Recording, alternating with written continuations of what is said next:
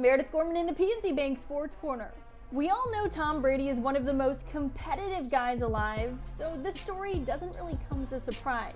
Buccaneers QB coach Clyde Christensen said that Brady wanted to match Peyton Manning's feat of winning a Super Bowl with two different teams, which is something he wasn't able to accomplish before coming to the Bucs.